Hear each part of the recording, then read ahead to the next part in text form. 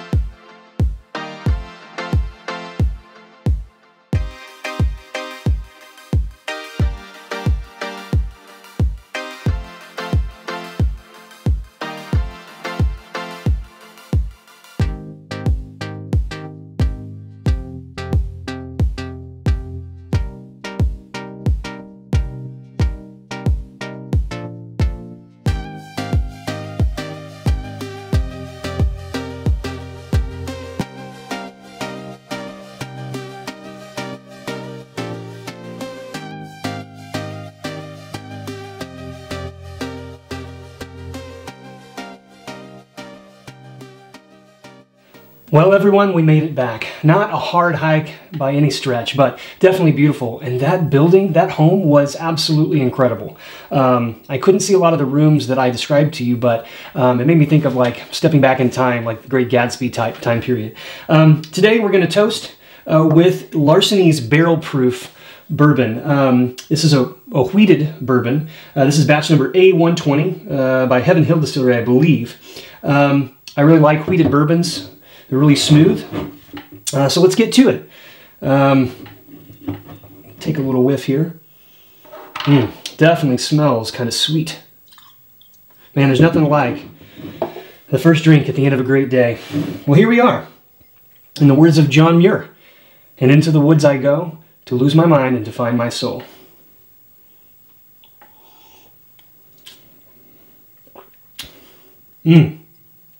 Very sweet, but smooth, not rough. Definitely some honey, maybe some molasses there.